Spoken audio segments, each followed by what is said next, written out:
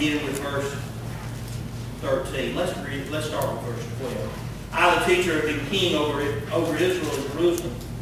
I applied my mind to seek and explore through wisdom all that is done under heaven. God has given people this miserable task to keep them occupied. I've seen all the things that are done under the sun, and have found everything to be futile, a pursuit of the wind. What is crooked, verse 15, what is crooked cannot be straightened. What is lacking cannot be counted. I said to myself, look, I've amassed wisdom far beyond all those who were over Jerusalem before me. And my mind has thoroughly grasped wisdom and knowledge. I applied my mind to know wisdom and knowledge, madness and folly. I learned that this too is a pursuit of the wind. For with much wisdom is much sorrow. As knowledge increases, grief increases. Go to chapter 2, verse 1. I said to myself, go ahead. I will test you with pleasure. I will enjoy what is good. But it turned out to be futile. I said about laughter, it is madness, and about pleasure, what does this accomplish? I explored with my mind how to let my body enjoy life with wine, and how to grasp folly. My mind still guided me with wisdom until I could see what is good for people to do under heaven during the few days of their lives. Verse 4. I increased my achievements. I built houses. I planted vineyards for myself. I made gardens and parks for myself. I planted every kind of tree in them. I constructed reservoirs of water for myself, from which to irrigate a grove of flourishing trees.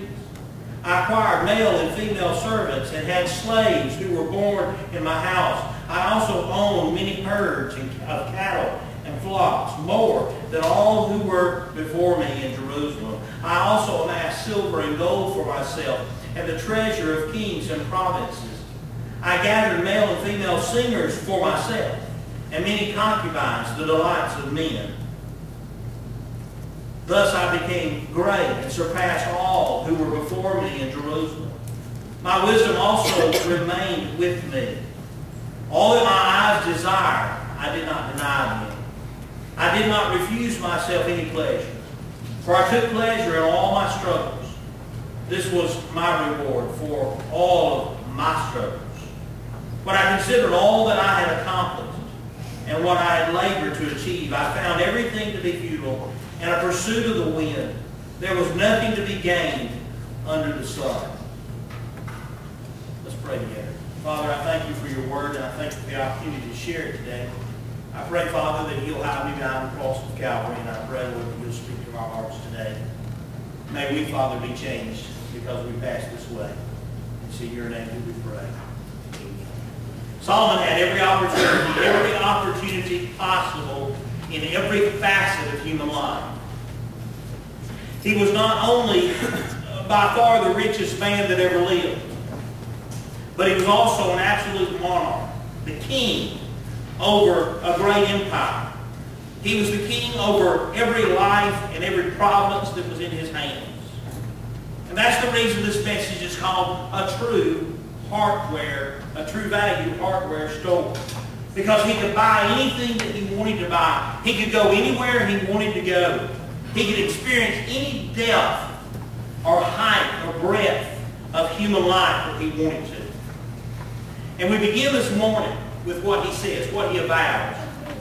Having the ability and the open door opportunity to experience everything in existence, he starts off with the statement of dedication. I, that is, the king over Israel and Jerusalem, I set my heart.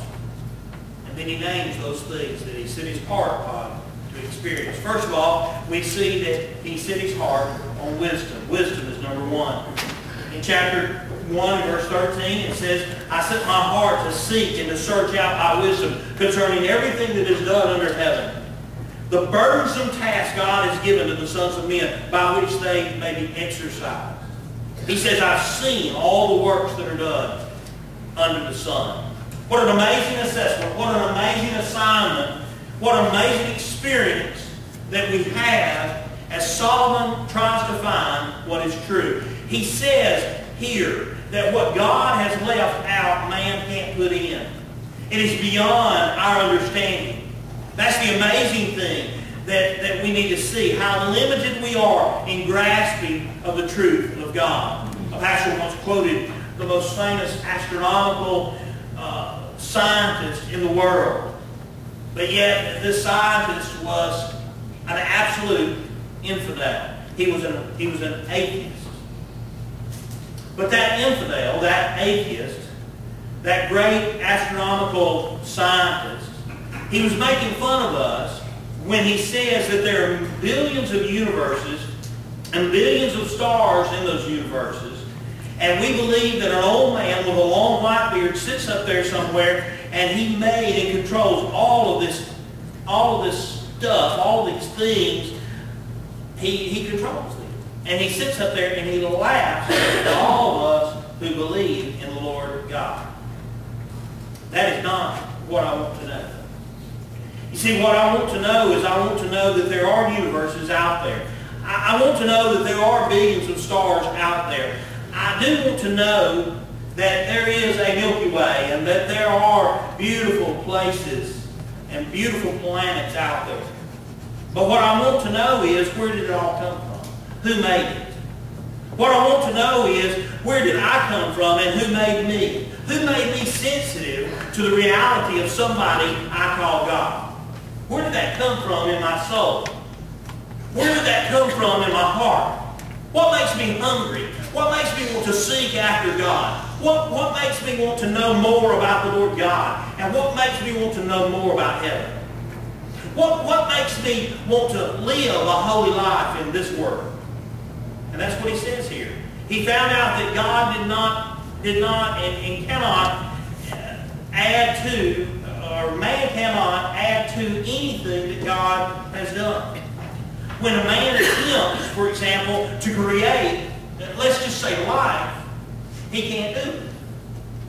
I mean, they're trying in scientific circles, they're trying to do that, but they can't do it. Let's take, for instance, Christmas gardens. Anytime you ever been to Christmas gardens in Gatlinburg? Beautiful place. If you've never been there, you need to go. The story of Christ portrayed through life-like wax figures. And I'll be honest with you, when you walk in and you see that first one, you think, wow, they got close. But they got a long ways to go. Oh yeah, they try to make them look realistic. They try to make them look like they're really actually there. Here in the year 2012, from over 2,000 years ago, here's Jesus standing at the seashore teaching, but it's not Jesus, it's a wax figure. Because you see, as much as they want to make it lifelike, it's still a wax figure. As much as they want to make it lifelike, it's still nothing more than the creation of human hands.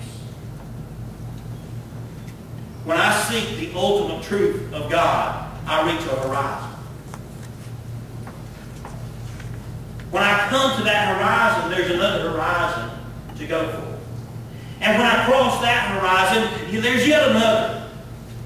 And then when I finally climb to the highest hills and I think that the stars are within my grasp, they're still way out there, way away from me. And that's what he says. He says it's a grasping of the wind. We can never ultimately understand.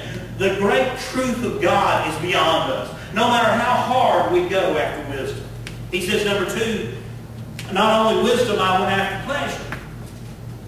Look at chapter 2 and verse 1. He says, I set my heart to pleasure. Come now, I will test you, and I will enjoy pleasure. But this also I found to be a vanity. He says, whatever my eyes desired, I did not keep from them. I did not withhold my heart from any pleasure, trying to find the truth of the Almighty God, trying to seek it now in pleasure. Does that not sound like a lot of people that live around us? Solomon loved many women. As the daughters of Pharaoh, he loved women of the Moabites, the Ammonites, the Edomites, the Sidonites, the Hittites. It says that Solomon clung to these in love, and he had 700 wives and 300 concubines. Oh, me. I got one, and that's more than enough to put my arms around for a lifetime. One is enough. I'm going to keep it that way. I'm not going to add anything to it. 700 wives. My goodness gracious. Can you imagine when he went home at night? And 300 concubines. No wonder he says that's a grass good of the wind. And he says, I searched in my heart how to gratify my flesh with wine and with liquor. It's an interesting comment, what he says about drinking liquor. Wine, he says, is a malt. A strong drink is a broad. And whoever is led thereby is not wise. He added also in the book of Proverbs, woe who has woe?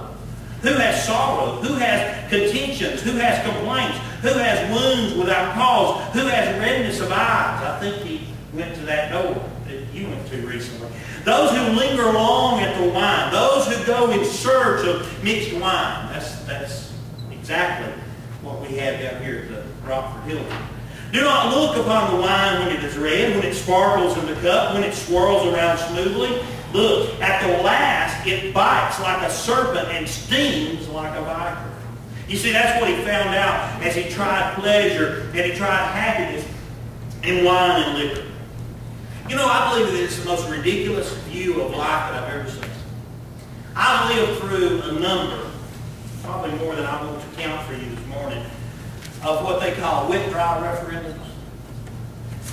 You know, where they say, well, you know, this group of pro-drinkers, pro-alcohol folks, they get together and they get a petition up and they take it and they get a bunch of a bunch of folks to sign and say that they're registered voters and then they take it to the council or to the commission and they say, we want a wet-dry referendum. And so the pro alcohol fights with those who are against it, the anti-alcohol group. But their reasoning is always this. Now this is where the ridiculous part comes in. Their reason is always this. Let's have legalized sales so that, y'all heard this, so that we can have a better government, so that we can have better schools, so that we can have better financial means by which to serve our county citizens. We'll have better roads because of alcohol. We'll have better school buildings because of alcohol. If we'll put a store on every corner and we'll get everybody to drinking, then we'll be able to really service the people of our county. It's kind of the same backdoor, crazy, ridiculous reasoning for gamblers. Gamblers say, you know, we won't legalize gambling so that we can have better schools, so that we can have a better government, so that we can have better roads, so that we can have better police protection, so that, you know, they say all of that. But yet when they get everybody gambling, they don't ever have enough because they want to do something else. They want to do more. A case in point is, recently in our legislature, they brought up this new thing where they can have their brew clubs, their brew pubs. You know, homemade specialty type alcohol, illegal, so that they can add to it because they're not getting enough from legalized sales. They've got to add to it. You see, it's a ridiculous reason. Let's get everybody to drinking. Let's get everybody to partying. Let's get everybody to addicted to alcohol, and then we'll be able to survive and we'll be able to take care of everybody. You see, the thing about it is they don't see the fallout. Huh? They don't see the fallout. If I were to ask some of the law enforcement people sitting here in this room today to stand up and give me a 5-minute spiel on the fallout of legalized alcohol, you and I would cry before we left here. Because we see the sorrow. We see the love. We see the struggles. We see the hardships. Then he says, I made my great works. I built myself houses. I planted myself vineyards. I made myself gardens and orchards. I planted fruit trees. I made myself water pools in which to water the growing trees. I acquired male and female servants. I had servants born in my house. Yea, I had greater possessions than anybody who has ever lived. I gathered silver and gold and treasures. I acquired the male and female singers, the delights, the son of men, musical instruments of all kinds. And I became great, and I excelled more than all those that were before me in Jerusalem. And I looked at all those things that I possessed, and all the great pleasures I had accomplished, and all that my hands had done, and all the labor in which I had toiled, and it was vanity, it was grasping for the wind. There was no profit under the sun. Isn't that the most amazing thing we've ever heard? Isn't it amazing? I copied Josephus. He's that great historian. And he says, this is Solomon, going out early in the morning from Jerusalem to the famed rocks of Edom, a fertile region, delightful with paradises and running springs. Thither the king in robes of white rode in his chariot, escorted by a troop of mounted archers, chosen for their youth and stature, and clad in Tyrian purple, whose long hair, powdered with gold dust, sparkled in the sun. Sounds like a rich man, doesn't it? Sounds like a wealthy man, looking for pleasure in all the wrong places. Can you imagine what a king he was, though? What a glory he had. There's Solomon. He owns the earth.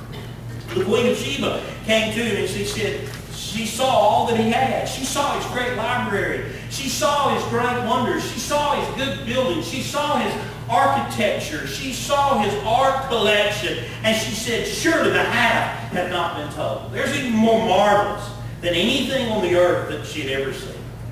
Then he built all of these great public buildings, and when he had possessed everything the human heart and hand could achieve, he said, it is vanity. It's a grasping of the wind. Isn't that amazing? Envy a man like that? Envy a king like that? A homeless man walking down Madison Avenue in Montgomery looks on the inside of a window, and he sees there a rich man dressed in his finest clothes. And he says to himself, if not out loud, the homeless man says, oh, I wish I was like him. He's got it all. He's rich and he's wealthy, sitting there in his room drinking his coke. Can't say brandy because we just talked about drinking, okay? Drinking his coke. Sitting there by that fire, warm, well-fed. What he doesn't know is that man's contemplating suicide. One of the great men of all time is the inventor Eastman. He invented the Kodak. Remember that? He's one of the most famous inventors in the world and one of the richest men in the earth at his time. How did he die? He died of suicide. And that's amazing, isn't it? Because we think that a man like that, possessing everything, having everything that he could acquire, would live and live and live. Solomon says having it all, it was vanity, it was a grasping of the wind. I read about Andrew Carnegie, and when he died.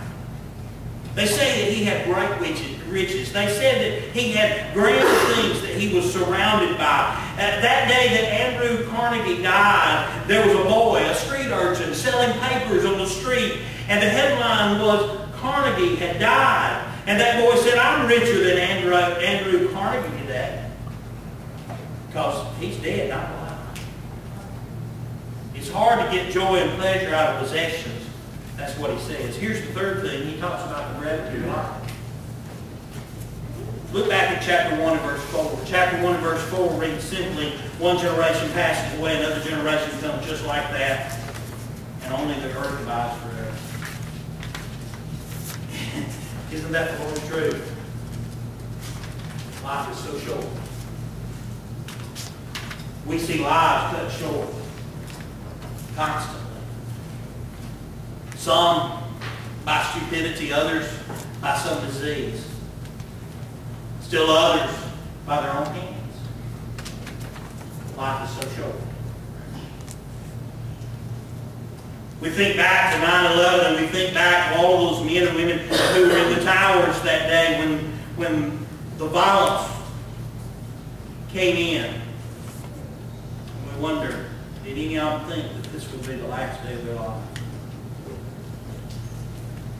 We go about our business and we go about our things and we do what we want to, and we wonder, would this be our last day? There is no pleasure,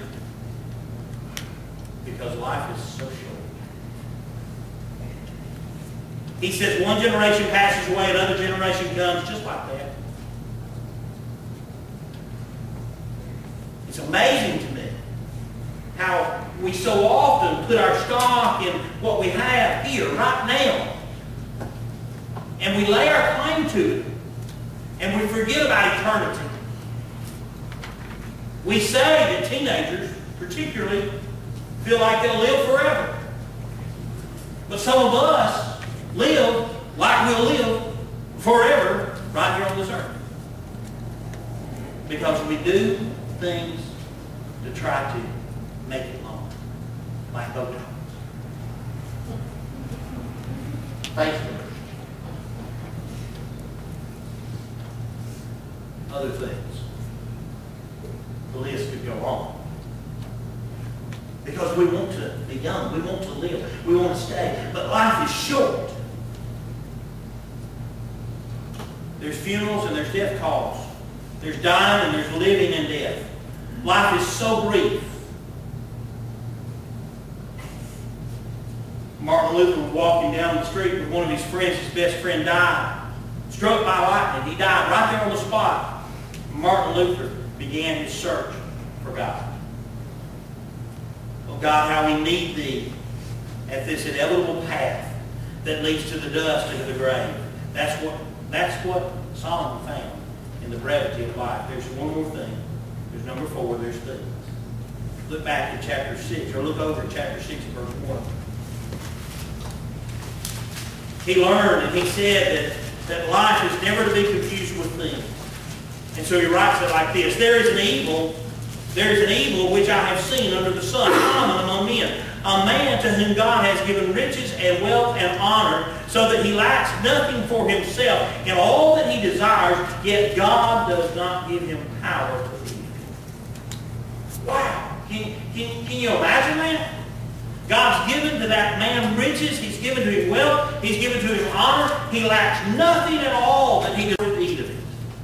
God gives wealth, God gives riches, and He doesn't give them the power to eat. Isn't that a sight? Man, I could surely enjoy it. But oh, it's a vanity, it's an affliction. If a man, now look at verse 3, chapter 6. If a man begat 100 children and lives many years, so that the days of the years are many, but his soul is not satisfied with goodness, I say that a stillborn child is better than he. For that stillborn child comes and departs in darkness. Though it has not seen the sun, nor known anything, this hath more rest than that man, even if he lives 1,000 years twice, but has not seen goodness. Isn't that amazing? This is Solomon, who said that a stillborn child is better off than a man of the world whose life is consumed with things, and he gives his life to the acquisition of all these things, and then he names them. Isn't that what our Lord taught us? The rich man said, look, I am a priest, my fields are plentiful, they're abounding in harvest. I'm going to tear down my barns, I'm going to build greater ones. And that night, says the Lord Jesus Christ Himself, God comes, knocks on the door, and says, this night, thy soul shall be required of thee. Then whose shall these things be that you have acquired? What can He say? Somebody else is going to get them. Somebody else is going to have it. It's just like everything else that you acquire. Somebody else is going to get it. Right now the government's trying to get it off. But somebody's going to get it. Somebody's going to have it. Somebody's going to soon possess everything that you have. Then Paul wrote to Timothy in 1 Timothy chapter 6, verses 6 through 10. He says this is what's important. Godliness with contentment is gain. We brought nothing into this world. We take nothing out. Those who desire to be rich fall into temptation and a snare, and into many foolish and harmful lusts, which drown men in destruction and perdition. For the love of money is the root of all kinds of evil, for which some have strayed from the faith and pierced themselves through with many sorrows. I read a story of a man who was dying. It wouldn't be long for him. But as he lay there in the bed, his wife observed that he continued to look at his hands. He continued to look at his hands. And this really distressed his wife. She just couldn't understand. He wouldn't eat, he wouldn't drink, he just looked at his hands. And so she called his best friend and she said, look, you've been his best friend for years. He's laying here, he's looking at his hands, and I have no idea what to do with it. Would you come and talk to him, please? He won't eat, he won't drink, he just lays there. Tears running out of his eyes, looking at his hands. He said, sure, I'll come over. Within a few minutes, he's over there, he comes over, he sits down on the side of the bed, and yes, the man is looking at his hands, tears running down his cheeks. He says, look, your wife's upset, and Nanny won't say that. What's going on? The man looked at him, and he said, Jim, look at my hands. They're so weak.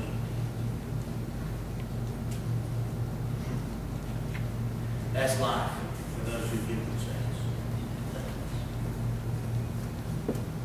Your hands are always going to be. I want to take the time to end today. I want to end with something written by Robert J. Hastings. It's entitled The Station. Listen. Tucked away in our unconscious minds is an idyllic vision. We see ourselves on a long, long trip that almost spans the continent.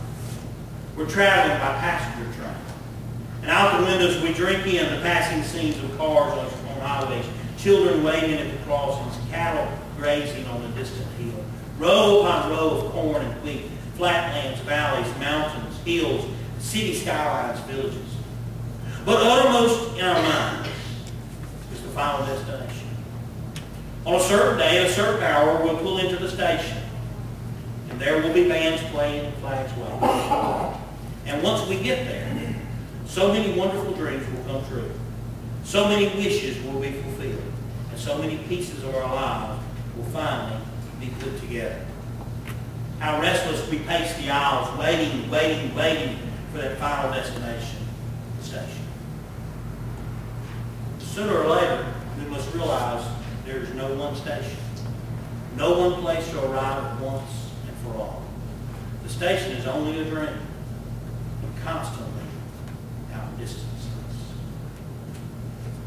When we reach the station, that will be it. That's what we cross. And translated, that means when I'm 18, that will be it. Everything will fall into place. Or when the last kid's put through college. Or when I have everything that I want. Or when the mortgage is paid off. Or when I reach the age of retirement. Or I shall live happily ever after when, and you fill it. Unfortunately, when we get it, it disappears. Unfortunately, the station somehow hides itself at the end of an endless journey. Because if we put our hope in everything that's here in our hands, we're going to have nothing. But if we put our hope in what we have stored here in our heart, then, my friends, you have the true value, HEARTware stored. Because Jesus said himself that we need to put our treasures not here, but up there. That we need to build our lives here for what's over there. I've said it before, I'll say it again, and you'll hear me say it again and again. We're living in our dress rehearsal stage because one day we're going to be on the big stage with the Lord Jesus Christ himself in all of eternity. And what we do here will matter there because we're laying up treasures there, not here on this earth. So, my friend, I encourage you today to let Jesus Christ give you wisdom and strength in your heart, understanding and help, and let him fill your hands with hope for over yonder, for him on that side, and lay up for ourselves treasures in heaven where moth and rust doth not corrupt, and where thieves